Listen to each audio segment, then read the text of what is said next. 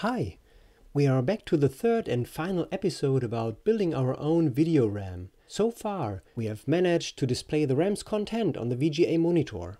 Now we need to think about how we could share this RAM between our VGA circuit here and basically us wanting to access the RAM with a CPU. Usually a CPU will have some sort of memory address register, or MAR, pointing to a location in RAM. It will have a data bus and a control signal that indicates that the current data should be written into RAM.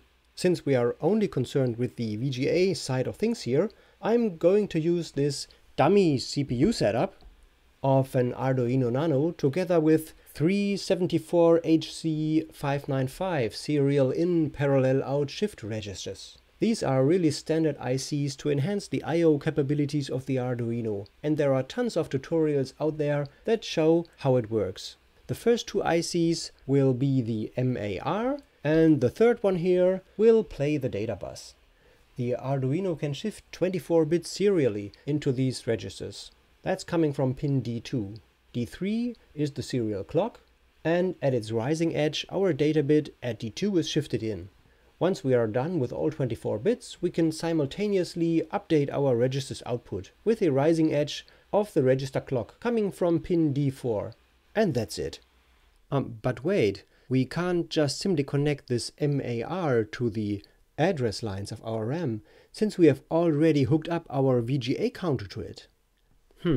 And our RAM here is outputting its content all the time. It won't be able to read anything from the bus. We need to come up with some way of time sharing our RAM chip between the display circuit and our CPU. That is exactly what's happening inside a Commodore 64, for example. So how is this going to work? We need to rethink our timing. Our 2 MHz clock has two phases, the low and the high phase. What if we only use the low phase to read and display the RAM content with our VGA circuit and reserve the high phase for the CPU? That is actually pretty easy to do. We just connect the 2 MHz clock signal to the output enable pin of the RAM. But we also have to be able to switch off the address lines coming from the 16-bit counter. Otherwise we'll have this address line conflict.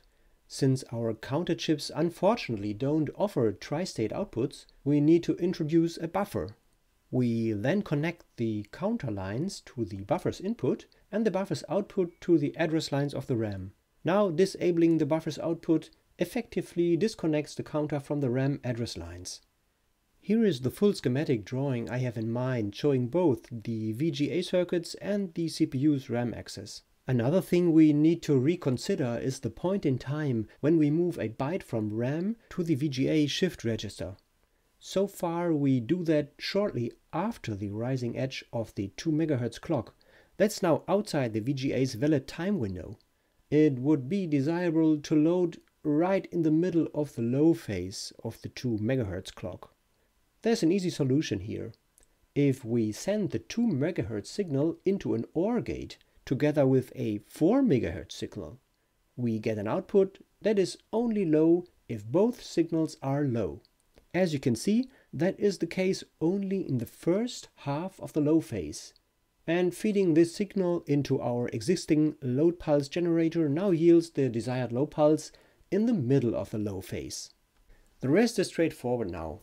We can simply invert the 2 MHz clock and use that to enable the outputs of our 74595 registers together with the write enable of the RAM. So during the high phase of our clock, we always write to the RAM.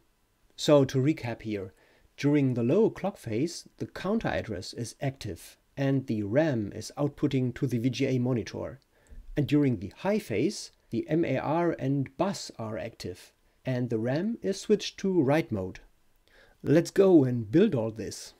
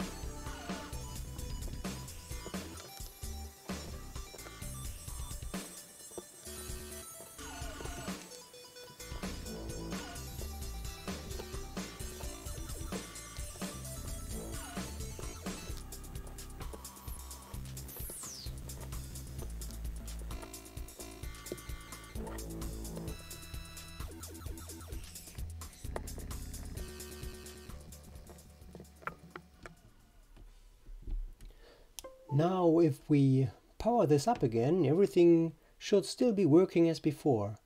But during the high clock phase, our CPU can now access our video RAM. For today, let me just quickly upload a program that clears the RAM and writes random numbers to it just for testing.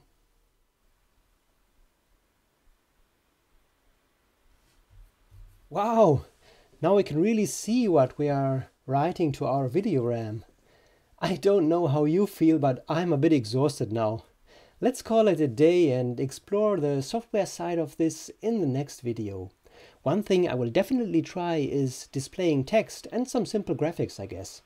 Thanks a lot for watching. Take care. Bye.